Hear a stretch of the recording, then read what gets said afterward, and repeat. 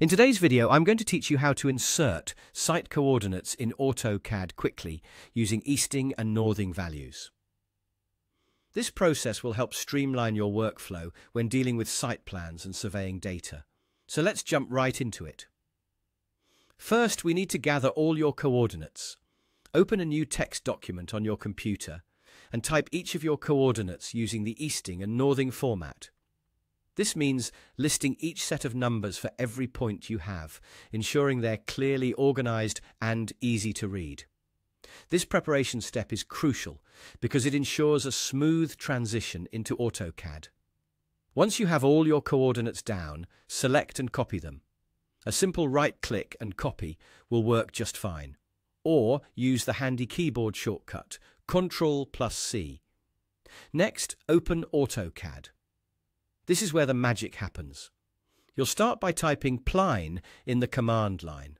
Pline stands for polyline, and it's going to help us automatically trace all your points in one go. After typing pline, press Enter. This sets up AutoCAD to be ready to start plotting the coordinates you copied. To input these coordinates, make sure your cursor is clicked on the command line. Then, paste your copied coordinates directly into the command line. Press Enter again, and just like that, you should see your site plan start to take shape right before your eyes. AutoCAD will connect all your points in the order you listed them, forming a complete plot outline. Now, to add the actual points to the plot, you'll want to change your point style for clarity. Type ptype into the command line and press Enter.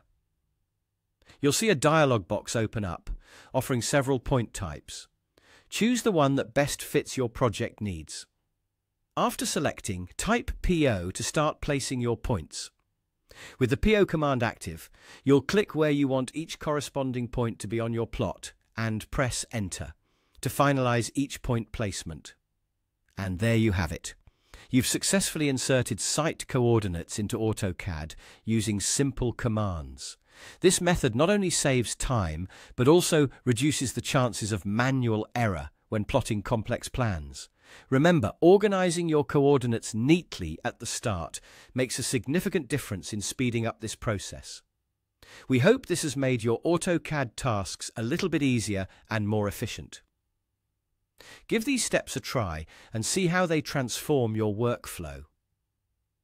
Thank you for watching, and as always, feel free to leave any questions or comments you might have down below. We're here to help you become more proficient with your AutoCAD skills. Until next time, keep designing and plotting with confidence.